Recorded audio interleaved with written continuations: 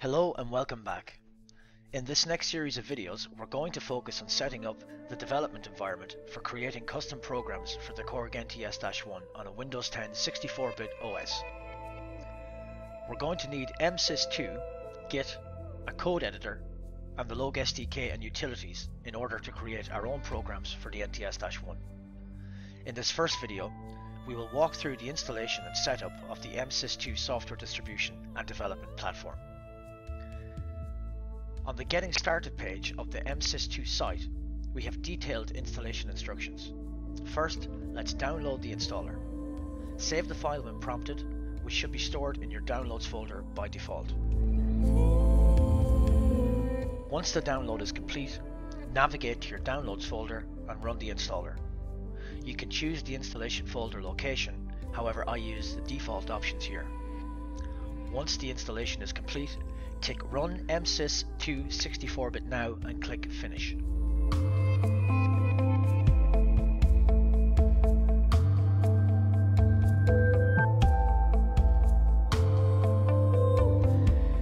We now need to update the package database of base packages.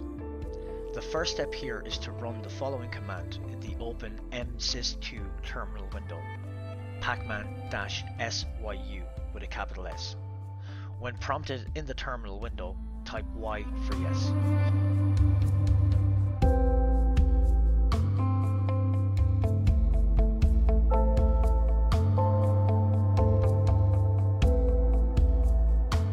Next, we run MSYS2 MSYS from the Start menu. Update the rest of the base packages from the terminal window with pacman-su with a capital S. When prompted in the terminal window, type Y for yes.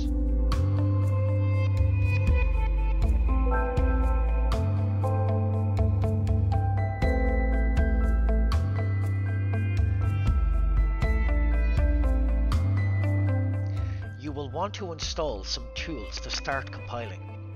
We can copy and paste the command from item 7 on the instructions page into the terminal window using the shortcut Shift plus Insert.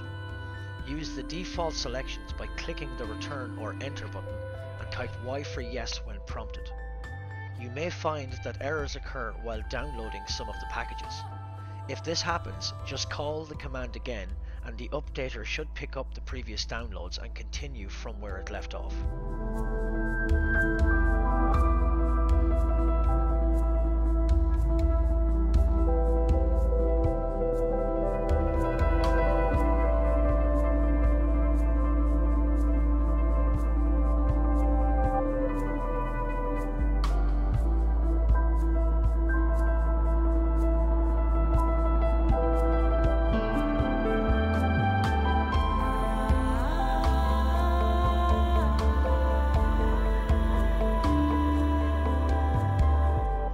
Now MSYS2 is ready for us to use.